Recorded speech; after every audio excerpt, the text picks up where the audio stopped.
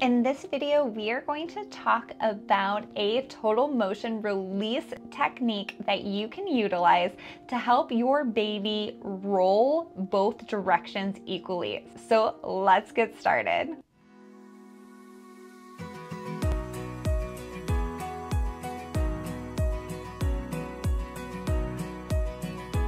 Hi, I'm Dr. Lauren Baker, a pediatric physical therapist, and on this channel, we help proactive parents learn how to help their babies move better. Think of me as your pediatric physical therapy bestie, here to help you learn tips and tricks to help your babies move with confidence and ease. In today's video, we are going to go through a lower trunk side bend total motion release, which is a lot of fancy words for a way to help babies move smoother from back to belly and belly to back. When babies are learning to roll, it's really important, and I would argue absolutely essential, to have them roll from their back to their belly, both over their right arm as well as over their left arm. If a baby shows a preference, typically it's going to be in the same direction of the upper trunk. So if a baby is going from their belly to their back and it is easier for them to go into right rotation, they are going to keep their left elbow on the ground and then they're going to rotate over their left arm, and that's going to be the equivalent of right rotation. And then if they're on their back, they're going to use their left arm to reach and go in that same direction. If you notice that with your baby, typically there is going to be some tightness either in their lower trunk, upper trunk, or both. It could be in the direction of rotation or side bend. And so in this video, we are going to go through a treatment technique for the lower trunk in the side bend direction. This is typically involved if a baby gets kind of stuck on their side and they're not able to really side bend against gravity in order to then finish that rotation component, and they just kind of look like they are just kind of stuck in that side bend, and they're not able to fight gravity and get to that next phase onto their belly. So again, total motion release is a type of a mobility exercise that is the exact opposite as traditional stretching. With traditional stretching, you are working on elongating the tissue, and with total motion release, you are working on increasing range of motion by shortening the tissue to allow it to relax in order to gain mobility. With traditional stretching, you're doing both sides. With total motion release, you are only doing the tight side or the easy side. So in this video, the treatment that I'm doing on this kiddo is going to be right-sided tightness. They are struggling going over their right arm into back to belly over that right arm. So the right arm is going to be on the ground and then they're struggling rotating over it. Now, they are not quite perfect with rotating and rolling the other way. Segmentally, they struggle with isolating that rotation and doing it in a more fluid, advanced motion. But the biggest struggle with this kiddo at this moment is releasing the right-sided tightness so that they can then activate the left side against gravity and finish that motion. If a kiddo struggles with the opposite direction and they have tightness on the left side, you would essentially do the exact same thing except for hold the left side instead of the right side. Again, with total motion release, you're only going to do one side. You're going to hold that for 2 to 5 minutes, follow it up with 30 seconds to a minute of bouncing or another vestibular type of exercise, and then you are going to work on the skill that the child is struggling with, such as, in this case, rolling from back to belly and belly to back. Clip, you could see that the baby was able to roll from her back over her left side, and I'm gonna kind of bring her back. I engaged her visual system. And I'm gonna try to get her to touch the toy and become engaged with it more so than her little feet sees. And then I'm gonna try different toys. I'm gonna put them in her mouth to see if that is more engaging for her. I'm gonna see if she will then roll on her own. You can see here that she's actually having a little bit of a hard time side bending that right trunk in order to come over. So it's not a super smooth transition. Now you can see that she will roll from her back to her right side, but then as she's trying to kind of come up, she's having a hard time side bending that left upper trunk to be able to fully go all the way over onto her belly. You can see here, she's trying, and then she finally gets over there, but she's really has to kind of use her arms, and it's not as smooth as the other direction. Now the other direction isn't perfect. The other direction, we're still working on increasing the fluidity of it and increasing the baby's ability to do it in more of a segmental pattern. She's still a little bit on the log roll side where she's moving her trunk as one versus rotating her trunk. Now we're gonna go into the assessment of whether or not one side of her trunk is tighter. Obviously, she had a harder time side bending to the left upper trunk, so my suspicion is that she has a tightness in her right side, which is going to make side bending that opposite side more difficult. So right now I'm giving her some things to stay happy with, and I'm going to use a C shape with my hands. You can see that right there.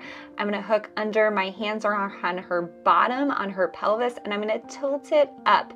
Now there is another video on how to fully assess this, so this is going to be pretty quick, but I tilt her pelvis up so her back is flat against the ground and her knees and hips are kind of coming up to her body. I'm going to the left there, and you can see that she kicks me out a little bit, and I'm going only to the level of her resistance. I'm not going to go past that level of resistance. And then I'm going to go to the right, and oh my gosh, you can see how much further she just is smooth as glass going to the right. And so the right side is the tighter side, because as I elongate that right side, it pulls on the tight musculature, and so I'm not able to do that opposite movement. You can see me there kind of playing with her toes, keeping her engaged. Sometimes babies don't love to be on their back, and so you have to make sure that they are occupied so that you can try this. If you have a toddler, it's even harder to do this exercise to test these directions. So the treatment here that I'm going to do is called total motion release, and basically the purpose is that it goes to the direction of ease. For this babe, it is to hold the right side and the right trunk and side bend. Lower trunk side bend, you'll get a little bit of upper trunk involvement there as well. I'm going to hold it for 2 to 5 minutes. If a baby kicks me out, I'm going to let them. I never hold against their resistance, but I do try to keep them engaged. If they are fighting it a little bit, I try to kind of give them some vestibular breaks, maybe give them some bounces, try it again, revisit it, try a different toy, try to get someone in the family to be engaged, play with their toes, anything to keep them okay, sing songs in that position. So again, I'm gonna hold this for 2 to 5 minutes. She kicked me out there a little bit, so I'm gonna try to go back. And again, I'm only going to the level of the resistance. I'm not going past that, and I am just holding that position.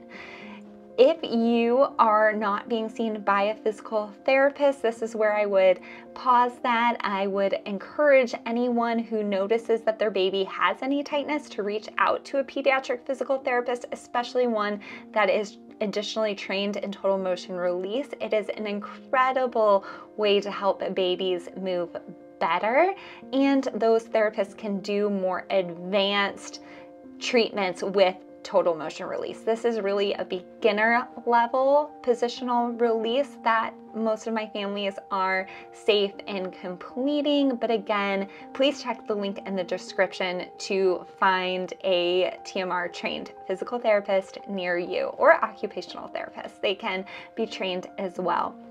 So again, we are just holding that position. You can see this babe is being an ideal model right now. She is being incredible. Not all babies will be this calm. So if your baby is not this calm, that is totally fine. Some babies honestly only tolerate 15 seconds, and that's where you have to start. You go to their tolerance, and after time, you can begin to build up that amount. Some babies are able to go all the way that this baby can go, and some babies are pretty tight equally, and one side is just slightly easier, but it's still a very limited range of motion.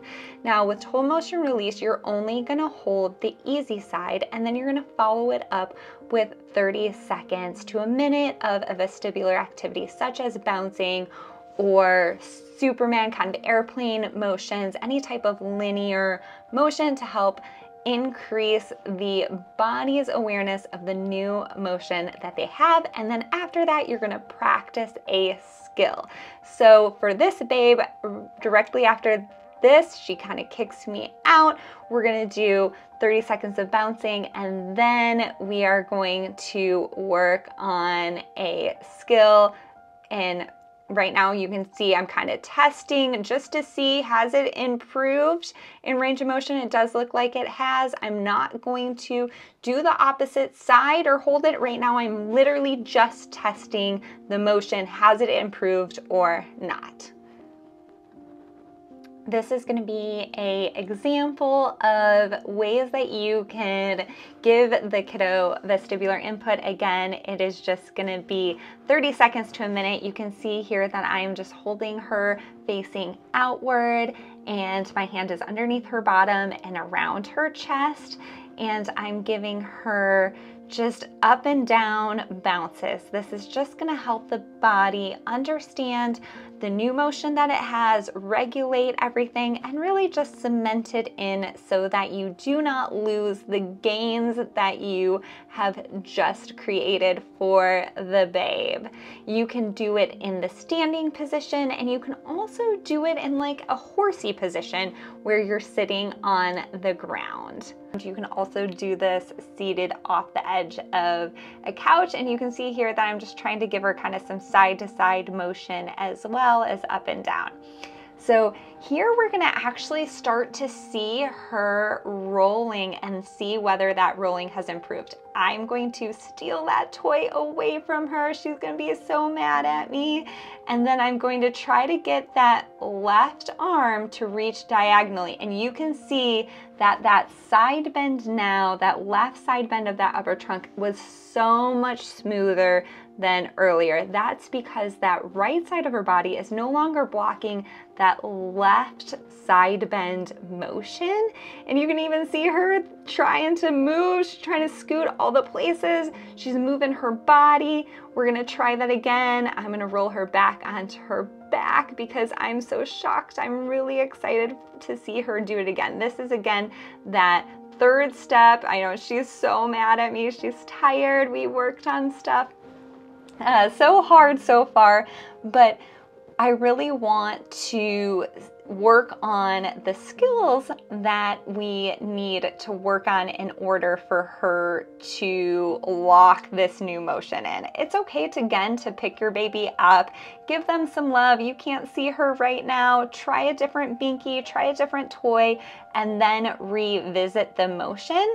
I'm gonna try to get her to reach in a diagonal, so you can see that I am trying to get her visual system. And honestly, at this point, I will let her go. If she wants to go to the harder side, if that's where she's more engaged with, then we'll go. And you can see too, she's reaching better, and she was able to do that on the first try, where previously it took her 3 to 4 tries and she needed some help there.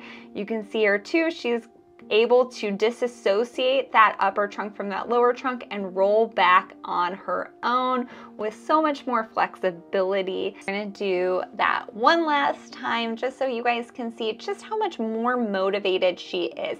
Look at how much she's reaching, and she is more engaged. She does still need a little bit of tactile cues. You can see me giving her some cueing to really side bend that left side, but it is still so much smoother, and she is just so much happier to be able to move well. And that's a wrap, friends. Thank you so much for taking time out of your busy schedule to learn about baby movement with me and ways that you can safely help your babies move better. I'm on a mission to help educate parents on ways that they can be proactive in helping their babies move better.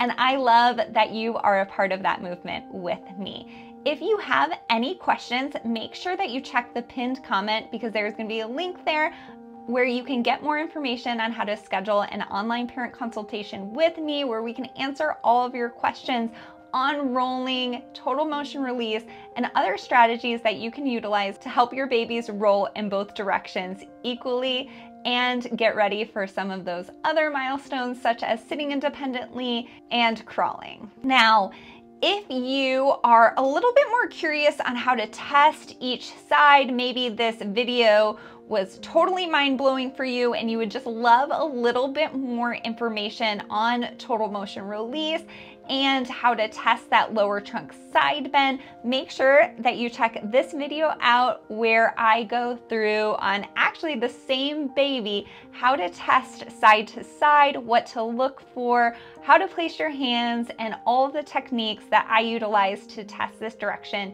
in my kiddos.